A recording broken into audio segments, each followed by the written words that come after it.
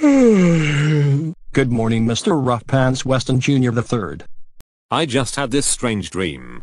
I had a dream that I was actually a— Wait a minute. Danny, how could you do this to your favorite dog? Dogs don't even speak English. Well, I am from here after all, but still. How would you? Please. Please don't tell on me.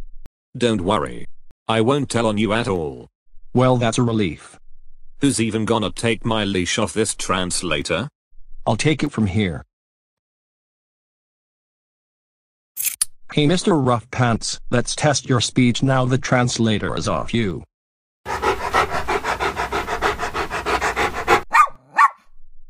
I love to hear that. By the way, what did you mean by having the translator? Huh. I don't get it.